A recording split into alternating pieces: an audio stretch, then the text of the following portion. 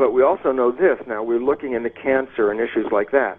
And the significance is, while they always were looking for cancer genes, like the original DNA, to be defective, they've never really found any cancer genes. But here's what they found, that up to 200 different genes in a cancer cell, the output product can be altered even though the gene itself is not altered.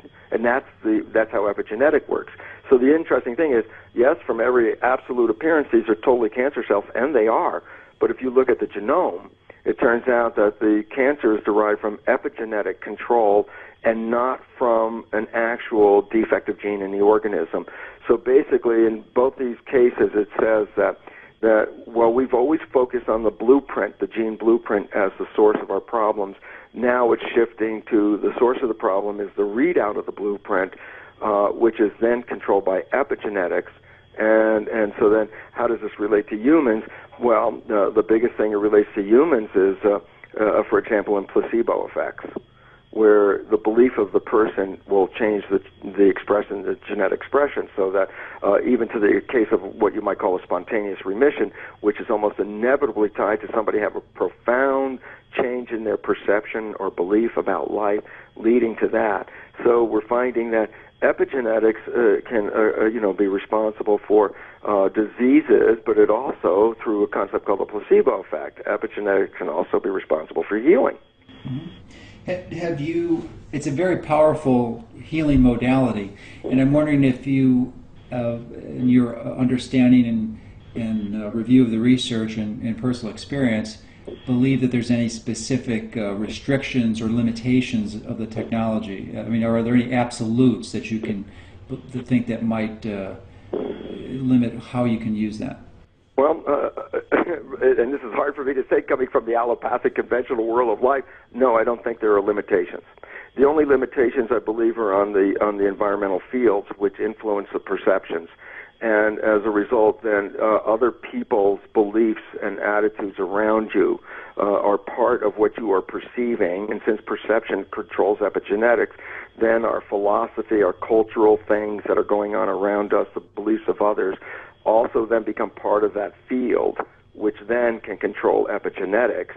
And it could totally impact what you can do. And now I can take one further step of weirdness from an allopathic scientist and go like this and say, look, I wasn't even raised in the Christian tradition, right?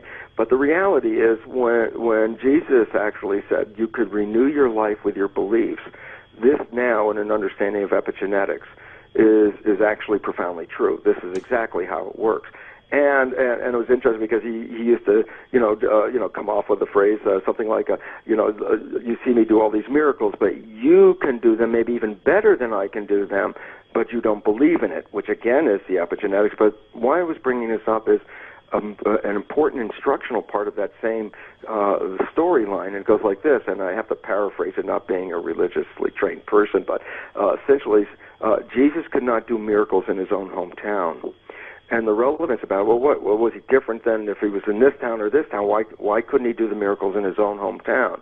And the answer is because the field of energy in his own hometown was that the people that saw him grow up had no belief in him being able to do this.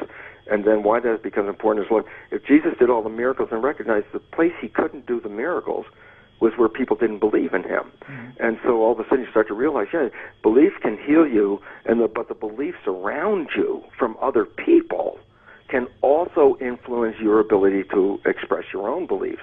So it becomes important to recognize what are our limitations, and I think our greatest limitations are the inherent cultural beliefs that we buy into because everyone around us is sharing these beliefs. It's sort of a Rupert Sheldrake, the biologist, New Science of Life, morphogenic fields. That's what it's all about.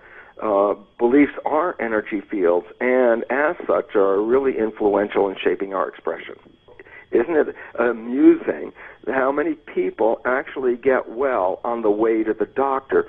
And what this really represents is you are innately able to heal yourself unless your perception says you can't. And since perception controls biology, then as Henry Ford said, whether you think you can or whether you think you can't, you're right. And we have to understand this because, and it's interesting because there's actually a word to describe this in the medical field, and we don't talk about it in the public a lot. Well, we talk about the word placebo, which means a positive thought can heal you even if I just give you a sugar pill. As long as you think this is what's going to make it work, you'll get healed. And obviously it wasn't a pill, it was just a sugar pill. That's the positive consequence of a thought in a placebo effect. And yet science also recognizes but does not talk to people about what is called the nocebo effect. The nocebo effect is when you actually have a belief that is a negative belief.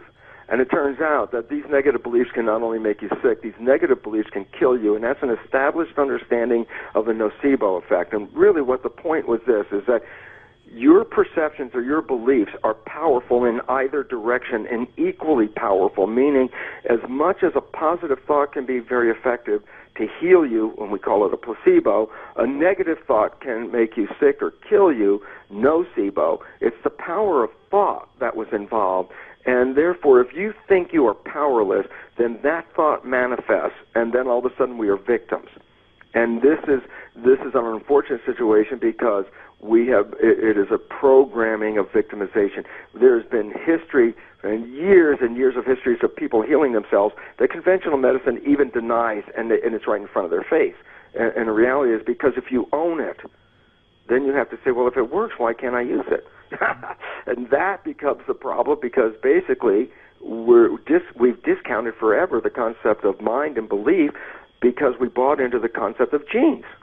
And so then you say, oh, no, it had nothing to do with you, it had to do with your genes. It's like, no, the new science has everything to do with your belief.